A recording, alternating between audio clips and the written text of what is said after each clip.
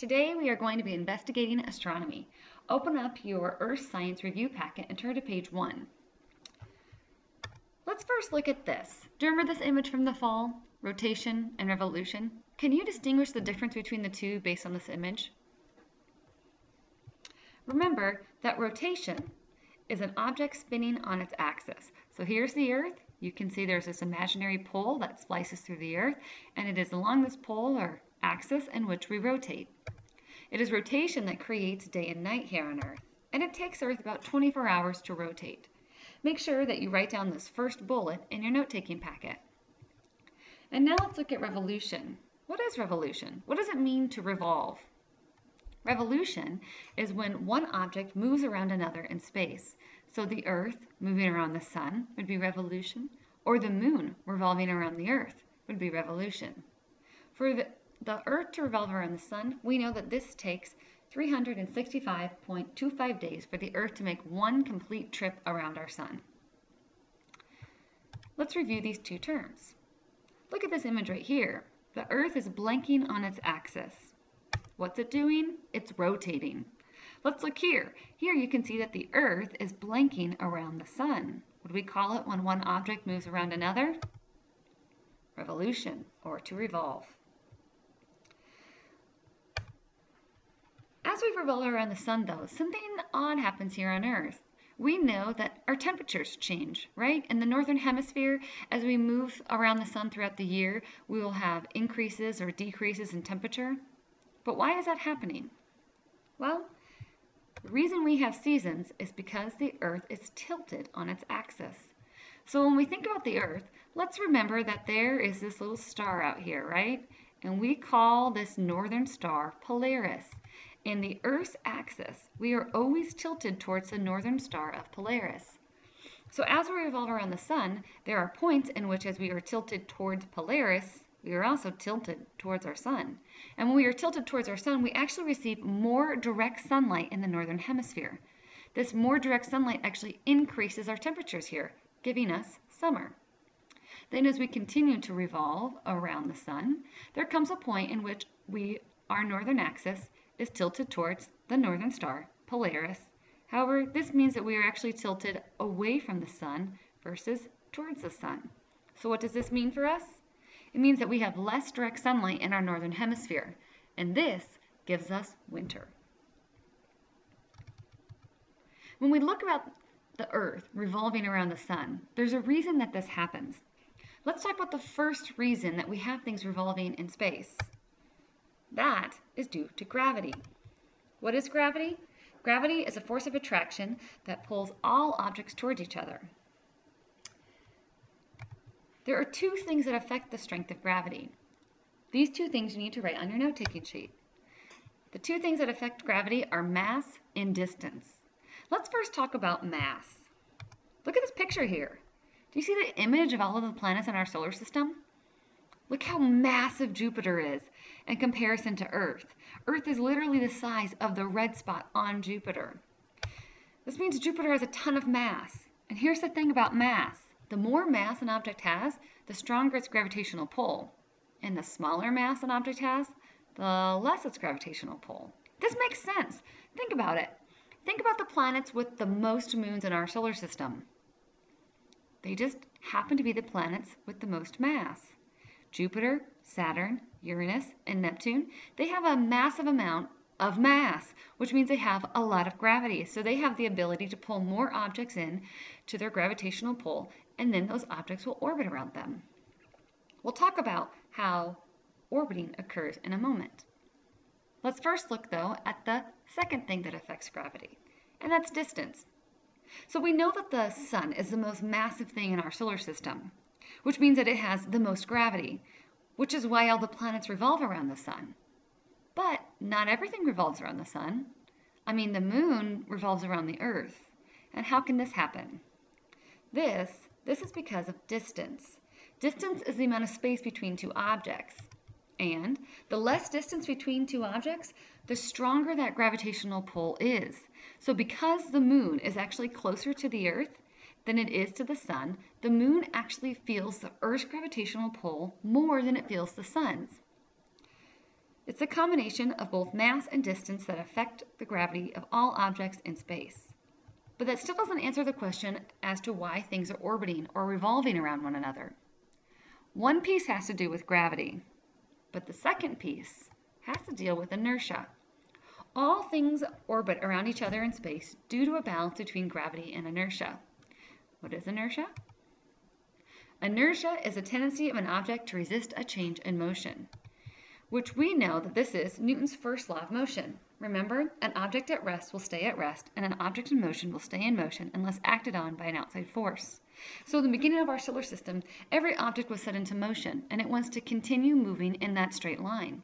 However, it can't, because as that object is moving, it will feel the gravitational pull of something else and be pulled in towards it. But then inertia makes it want to continue to travel in a straight line, and then gravity pulls it back in. So it's the balance of inertia and gravity that makes things orbit. There's something else, though, that gravity can affect besides orbital motion, and that is this. Do you remember watching this in class? This is the Bay of Fundy.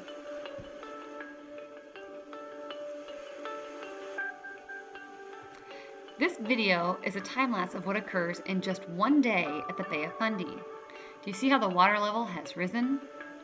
And now it is beginning to recede? This is happening due to gravity too. Let's look at this. Gravity actually is pulling on the Earth's oceans, and this creates tides. Tides are the rise and fall of ocean water that occurs approximately every 12.5 hours here on Earth. What causes tides? This is what you need to be writing in your note-taking packet. What causes tides is the difference in gravitational pull from the moon and the sun. So they are pulling on different parts of the Earth and is actually creating bulges. And this is what creates things like our high tides. In the areas where the water is not bulging is where we have low tides. Let's look at this idea that we have Earth, the moon, and the sun. The Earth, moon, and sun together team up and create something else too. And this is eclipses. Please turn your note-taking sheet over to the back and you will see it says eclipses. What are eclipses? Eclipses are a block of light from one celestial body to another. So let's look at this in more detail. Let's look at solar eclipses. In your note-taking packet, I would like you to actually draw a solar eclipse. Remember, what is Sol the name of again? Sol is the name of our sun. So when you have a solar eclipse, what we're really talking about is we're talking about the sun. And then you remember that the word eclipse means to block. And so when we have a solar eclipse, it means to block light from the sun. So this happens when the moon moves directly between the Earth and the sun. Of course, this picture is not to scale. It looks something like this. You can actually see the moon here. Do you see the craters? And you can see the Maria. And then you can see the sun's corona around the outside. And if you look right here, you can see a prominence. Now let's talk about a lunar eclipse. What is Luna the name of again? Luna is the name for our moon. So remember that the word eclipse means to block. And so when we have a lunar eclipse, what we have going on here is we have the moon being blocked, which means light is being blocked from the moon's surface. How does this happen? Well, it's because the Earth moves directly between the moon and the sun, blocking the sun's light from hitting the moon. It looks something like this. But you might be wondering, if the moon is orbiting around the Earth and the Earth is orbiting around the sun, and it takes the moon about 27 days to orbit around the Earth, why do we not have lunar and solar eclipses every single month? Look at this image here for the answer. Do you see it? It's because the moon's orbit is tilted. It is this tilt of the moon's orbit that prohibits this perfect lineup of the sun, moon, and Earth from occurring. Let's look at some more about this idea of light and shadows occurring in our space.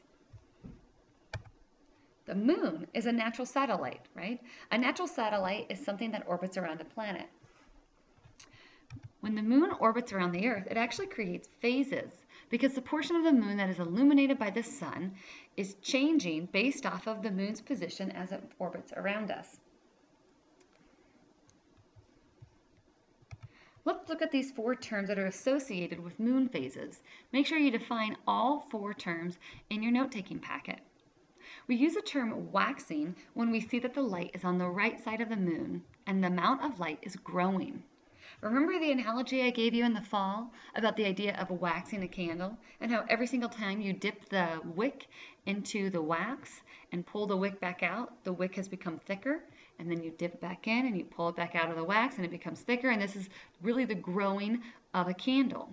When we talk about and this is called waxing a candle. When we talk about the moon waxing, what's happening is every single night, it's like dipping the moon into a vat of wax. Every single night, a little bit more light, a little bit more light, and a little bit more light, and a little bit more light is seen on the moon's surface. So the moon appears to be growing in light. Remember though, we know, based off of an investigation activity we did this fall, that half of the moon is always in sunlight and half of the moon is always in darkness. It's just what we can see here on Earth that is changing. Now when we look at the term waning, wane is like to wither or to shrink away. So when we have a waning moon, the light is on the left and the light is shrinking every night, which means each night there is less and less moon reflecting off the moon's surface. Remember the terms wax on and wane off that we did with our hands? Don't forget these. Let's look at the word crescent. The word crescent means 1/4 of the moon is illuminated and it has a banana shape to it, or like a C shape. The word gibbous is bulging. So here you have 3/4 of the moon illuminated.